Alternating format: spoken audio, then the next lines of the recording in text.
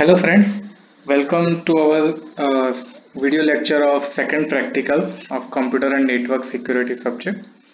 Myself Nikul Jaiswal, lecturer in computer engineering, Sri KG Polytechnic, Bharuch. So practical number 2 is configuring a system for various security experiments. So we need to configure our computer system for the various security related experiments. So in this practical we will do certain things. So first thing we will do is creating a user account with password. So we will create a standard user in a Windows operating system. After that we will see the access control for user, how to modify the access control for particular user for the particular file.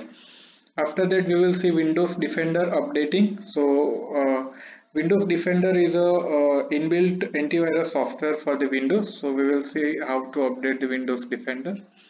After that we will do the firewall configuration. We will see what is the meaning of firewall and how firewall will work, and we will also configure the firewall for certain packets. After that we will see the group policy editing. In group policy editing, first we will see the password policy. So in this we will set a password policy for standard user. After that we will configure the command prompts such as it will not be accessible to standard user, so prevent access to command prompt. Next we will see how to prevent access to control panel, and after that in the last stage we will see how to prevent a removable devices from using to a computer. So let's start with our first topic, that is creating a user account with password.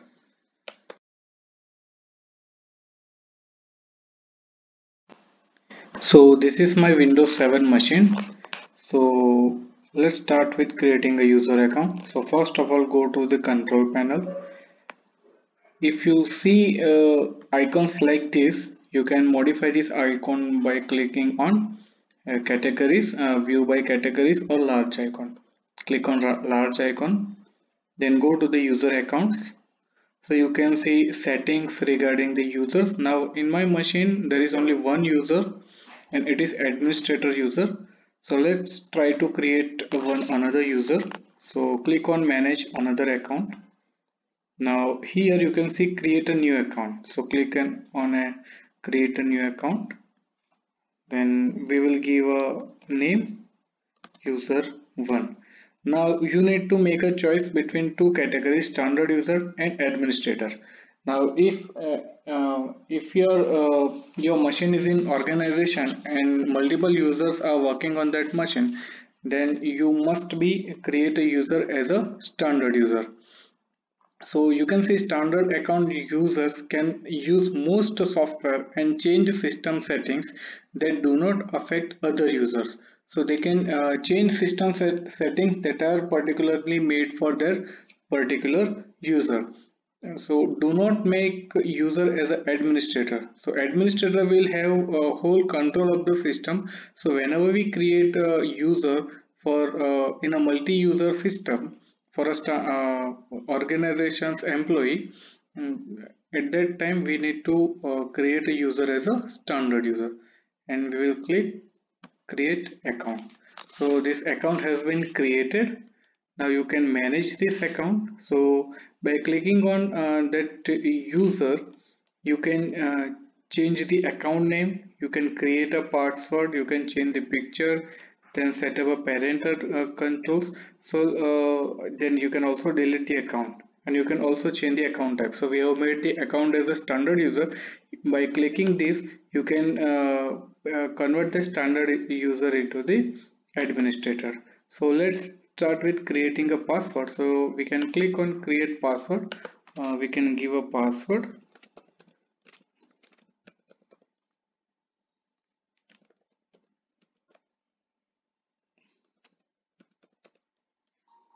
You can also write the password hint and create password. So this account has been created. Now how to log in that account? Go to start menu, then click here and log out, or you can use switch user also.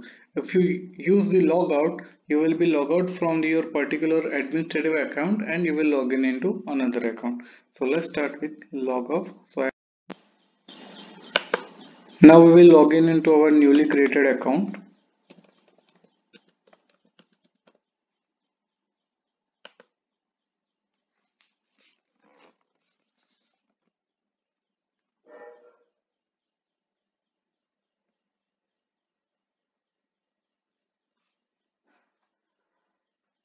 So we have entered or logged in a newly created account. So you can see here user 1. Now if you go into the control panel from the user 1 and you go into the user account, in this account, if I want to change the account type, let's try to change our account type. So it will ask for the administrative password. So user will not be allowed to change this type of information but when the user is in as a login as a standard user. Now let's try to change the account. So it will also ask for the password for the administrative account. This is the reason we create the account as a standard account. So it will provide the better security against unauthorized modification in our computer systems. Now let's again we log off from this user account and we will log in into our.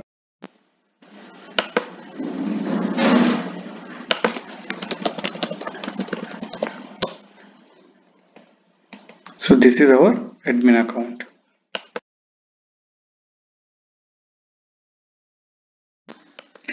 Now let's move forward to a second topic, that is access control for user.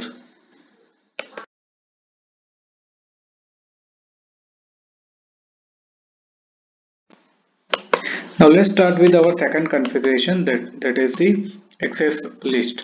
So Windows operating system uses the access control list to provide access to a particular files or folders based on the configuration that has been made by the administrative. So let's try to configure the access control for the particular folder. Now let's suppose, so this is my E drive. I am creating one folder in E drive and I will name it as a files. Now I am creating a file uh, in that folder. Now I don't want to allow any user to see these files or to open this folder. So this type of security we can provide by using the access control list. So we can control the access to these files or folders by using the inbuilt access control provided by the Windows operating system. So for that what we can do is click on the right click on the folder, go to the properties. Now we will go into the security tab. Now security tab, you can see the access control list.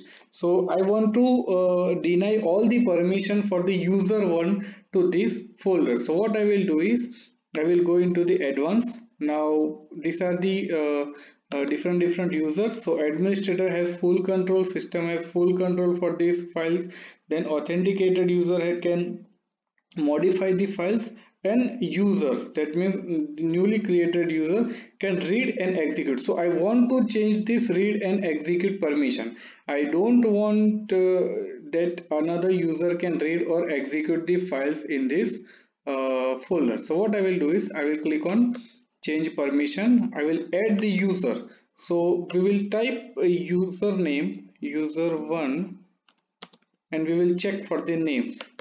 Yes, so user one account is created in this computer and the name and user one is user of a computer. So I want to add this user.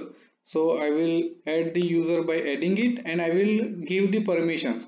So what I am going to is I will deny all the access and permission for this folder for user one. So after clicking on full control deny, I will click on OK. I will apply and yes, then okay, okay, and okay. So now user 1 will not be allowed to open these files. Now let's check it is done or not. So what we will do is we will switch the user. So we will log off from this administrative account and we will log in into our newly created account. Now let's log in into user 1.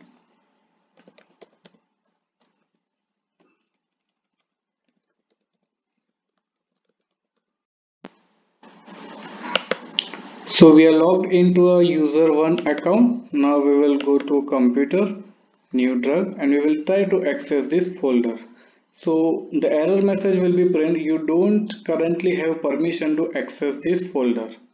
Click continue to permanently get access to this folder. If I want to give a user to permanently access, then it will print continue, and the user the password for the administrative account will be asked. So if user want to get access to this file, the administrator need to give the password to give access to that folder that we have created. So this is how the access control in Windows environment works.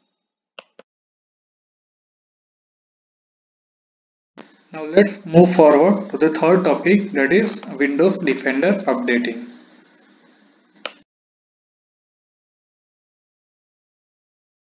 So Windows Defender is an antivirus software that has been provided by Microsoft itself.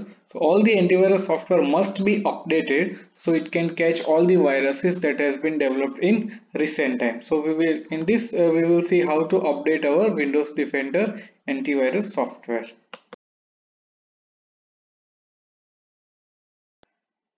So first go to a control panel. Now you can see Windows Defender here. Click on Windows Defender. So after that check for the updates. So it will check for the updates, and if the updates are available, so my virtual machine is not connected to internet, but if the updates are available, then updates will be given here and you can update from here. Clear? So all the antivirus software that has been installed in your computer system, all the antivirus software must be up to date so it can capture all the viruses that has been developed in recent time. Clear?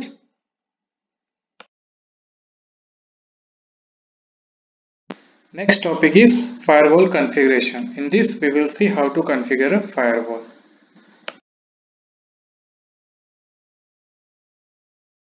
To configure a firewall, first of all click on the control panel. Now you can see the Windows firewall here. Now click on the Windows firewall. So by default the firewall is on. So what is the firewall? So the firewall will check all the packet that has been coming from internet to your system and that has been going from your system to a internet. So all the packets will be monitored by the firewall, and if firewall detect any malicious activities through the internet, it will block all the packets that are coming from the internet. So you can see here Windows firewall can help prevent hackers or malicious softwares from gaining access to your computers. We will see what is the firewall and how the firewall works in unit number 4. But if you want some more information regarding firewall, you can click here. So how does a firewall helps protect my computer? If you click here, you can see the definition of the firewall. A firewall is a software or hardware that checks information coming from the internet or a network and then either blocks it or allows it to pass through to your computer. So it will check all the packets and all the information that has been coming from the internet to your machine, and if firewall detects any malicious activity, then packet or the connection will be uh, will be break by the firewall. Clear? So you can turn or turn off firewall from here. So in the left side you have a button, turn Windows firewall on or off. You can click here. If you turn off your firewall, then all the packets will be allowed, and when you click on the turn off, you can see here turn on Windows firewall. Windows firewall is turned off. Click to turn it on. So you can see here home or private networks are not connected and public networks is connected. So Windows firewall must be on to protect your computer from malicious attacks from the internet. So we will put the turn on back Windows firewall. Now if you want to by default every major rules are set by the in Windows firewall, but you can also manually configure the Windows firewall. So to manually configure, you can click on allow a program or feature through Windows firewall. Clear? And you can allow the separate programs. Remote desktop, you want to allow the remote desktop or not. If you want to allow the remote desktop, then from which network you will allow? You will allow the remote desktop from public network or private network. So all type of packets or features can be added from the manual configuration also. Then file and print sharing, if you want to allow the file and print sharing, then you will click on file and print sharing. Then which network, private network or public network? If you click on public private network, the file and printer sharing on the private network will be allowed. If you unclick the public network, then file and printer sharing on public network will not be allowed. So this type of rule can also be set by manual configuration. There are more many services like remote service management, then routing and remote access. Do you want to allow routing and remote access through your computer or not? And if you want to allow, then on which network you want to allow? You want to allow on private network or you want to allow public network? So this type of setting also can be done in Windows firewall. You can also manually uh, uh, uh, manually set the packets types to allow or not to allow in your computer in advanced setting. So you can see by clicking on advanced setting, you can see the inbound rule and outbound rules. So inbound rule, meaning of the inbound rule is when the packet is coming from internet, that will be called as a inbound rule. And outbound rules will be called as when the packet is going out from your machine. So if you set a rule for inbound rule, you can click on right click and new rule. Then you can allow a program packet by program, by port, or predefined properties or custom. So if I click on port and next, so it will ask TCP or UDP. And by clicking TCP and UDP, you will define the which type of port you want to allow. And specific local port, let's suppose I click on 80, that is HTTP. If I don't want to allow the HTTP to be contacted to my machine, I will click here 80, port number 80. Then allow the X connection or block the connection. If I click on block the connection and next, and finish, then uh, we need to give a name, port 80 not allow. So if I click on this, then any connection with the port number 80 will not be allowed from my computer. So nobody can contact HTTP server from my computer. So this is how we can configure a firewall manually or automatically in Windows environment.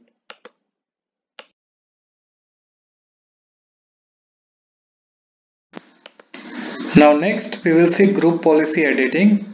In this group policy editing, first of all we will see password policy.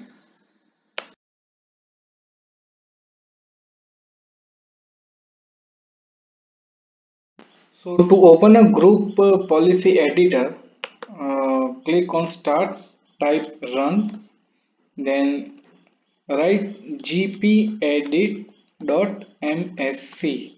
So you need to write gpedit.msc and click enter. So it will open the local group policy editor. You can see here local group policy editor. You can also search for the group policy editor. So you can also write group policy editor. So edit group policy, you can click here and it will also open the local group policy editor. Now let's start with setting of password policy. So to To configure a password policy, we will go to a computer configuration. In computer configuration, we will click on Windows setting. Now in the Windows setting, you can click on security setting. Now in the security setting, you can see account policies. So click on account policies. So in the account policies, we have two categories. First is password policy and second is account lockout policy. So click on password policy. So when you click password policy, you can see various categories. So enforce password history. So it will enforce the password history. That means how many password you can remember. Then maximum password age. So by default the maximum password age is 42 days. That means after 42 days the user need to reset a password, or user need to give another password, change the password. They must change the password. So this is how you can provide the password policies in Windows environment. Then minimum password age, you can see minimum password age is 0. Then minimum password length, you can define the characters of the password. So if you put here 10, that means minimum 10 character must be present as a password. So less than 10 characters will not be allowed as a password. So this is how you can create a password policy. Then you can also see password must meet a certain complexity requirement. So if you enable the complexity requirement and if you apply, then complexity requirement will be enabled. That means you can see here the complexity of the password. So not contain the user account name, then be at least 6 character in length, then English uppercase must be there, English lowercase must be there, then 10 base 10 digits must be there. So this is the password complexity requirement. So you can enable or disable the password complexity requirement from here also. So this is how you can implement a password policy in Windows environment.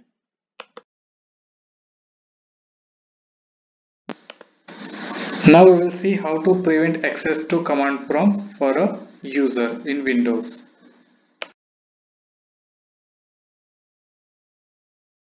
Command prompt can be used to launch many type of malicious activities. So if you want to disallow command prompt to certain users, you can provide it. So to prevent the access to command prompt, what we will do is we will go into the run. We will click gpedit.msc. Then we will in the group policy editor.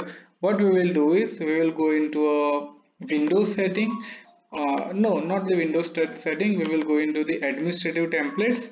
Then we will go into the system, and you can see here in the system, here it is written prevent access to a command prompt. So if you click on prevent access to a command prompt and if you enable it and apply and OK, then the command prompt will not be accessible to another user. So this is how you can provide you will not allow the access to a command prompt for certain users.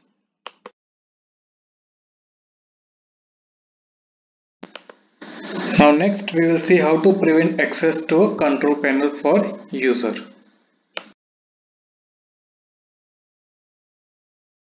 Now we will see how to prevent access to a control panel for the user. So for that setting, again we will open a group editor.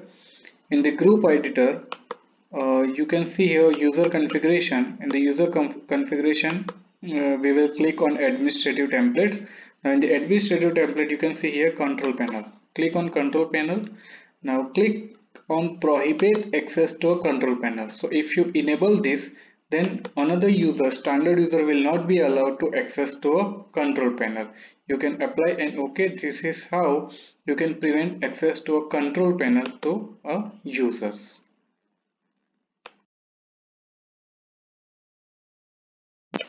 Now at last we will see how to prevent removable devices from using in a computer.